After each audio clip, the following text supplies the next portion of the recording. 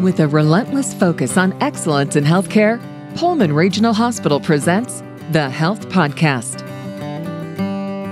Well, it's not quite as hard as it used to be, but some people are still uncomfortable talking about urinary tract infections. Today, we'll try to answer most of the questions you might feel awkward about discussing, even with your doctor. My guest today is Dr. Brenna Harris, a board-certified family medicine physician at Pullman Regional Hospital Family Medicine Residency Center. Dr. Harris, thank you so much for being on the podcast today to answer some of our questions. Thank you so much for having me. Let's dive right in. What is a urinary tract infection, or UTI, and what causes it? All right. Well, by definition, there are two types of urinary tract infections. A lower urinary tract infection, or cystitis, is a bacterial infection of the bladder muscle, while an upper urinary tract infection is an infection of the kidney, or also called pyelonephritis. An infection occurs when bacteria ascend via the urethra into the bladder and sometimes can continue to climb from the bladder via the ureters up to the kidneys. There's also a form of pyelonephritis that can occur when someone is sick with bacteria in the bloodstream, which then seeds in the kidneys, but of course, that's not as common. A urinary tract infection is caused by bacteria, most often Escherichia coli or E. coli. There are other types of bacteria that can cause UTIs. For example, Pseudomonas is most common in patients with healthcare exposures or instrumentation such as catheter use. Okay, fair enough. And what do the UTI symptoms usually include? Symptoms and signs of cystitis can include dysuria, which is pain with urination, urinary frequency or urgency, as well as suprapubic pain, which is pain in the lower abdomen, and sometimes hematuria or blood in the urine. Symptoms that suggest the infection has extended beyond the bladder or may now have developed pyelonephritis include fever, nausea or vomiting, and flank pain. Are some people more prone to UTIs than others, Dr. Harris?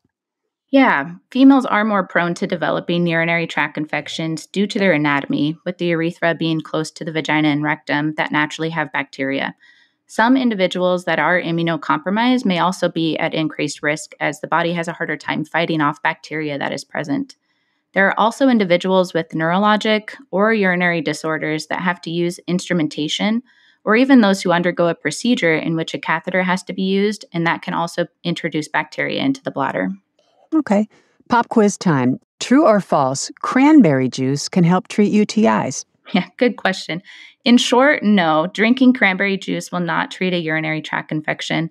In fact, there has been some research to show that people with recurrent urinary tract infections taking cranberry supplements or drinking juice will hinder the bacteria from attaching to the tissue, thus decreasing the risk of developing a UTI, but not curing it. I see. Okay. And, some people really get socked with it. They get 8 or 9, sometimes even more than 10 UTIs a year.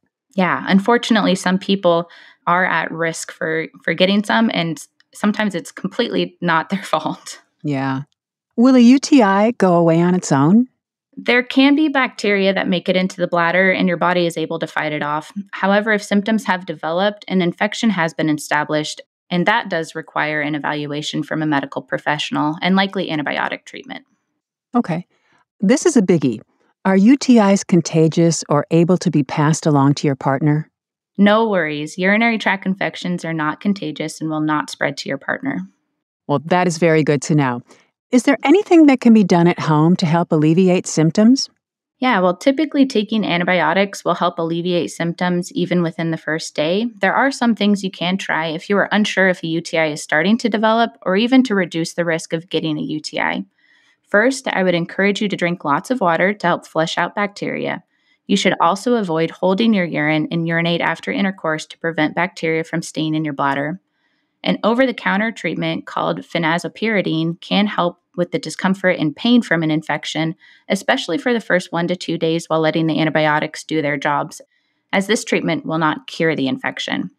Is there a common name for that medication? A common brand name is Azo. Okay. Do you have anything else that can help for UTIs? I would also recommend avoiding bladder-irritating foods such as caffeine, alcohol, and spicy foods when you have a UTI, as it can make symptoms worse. And lastly, make sure to clean from front to back and avoid scented products that can cause irritation or increase risk of developing a UTI. Interesting. Scented products. Okay. Is there still a stigma over UTIs? To us, no. Even though while your genitourinary symptoms can be uncomfortable to discuss for some, it is important to seek medical attention if you are experiencing symptoms concerning for a UTI. Please remember that providers, we are here to try and help. So no matter the issue you may be struggling with, please come in. And what can happen if a UTI goes left untreated? The infection can definitely worsen, climbing from the bladder up to the kidneys and causing a more severe pyelonephritis. And some individuals with pyelonephritis do need to be hospitalized. Okay, so pay attention and seek help. Is there anything else you'd like to add, Dr. Harris? Just please never be afraid to seek help. If you are experiencing symptoms that you're concerned with, we are always here to try and help. Fantastic. Well, Dr. Harris, thank you so much for being on the podcast today. Just a total pleasure to have you on and to feel more comfortable about talking about UTIs. Thank you for having me. And you can learn more about this subject, providers, and services at Pullman Regional Hospital online at pullmanregional.org/residency center to learn more. I'm your host, Deborah Howell. This has been the Health Podcast from Pullman Regional. Thanks for listening and have yourself a terrific day.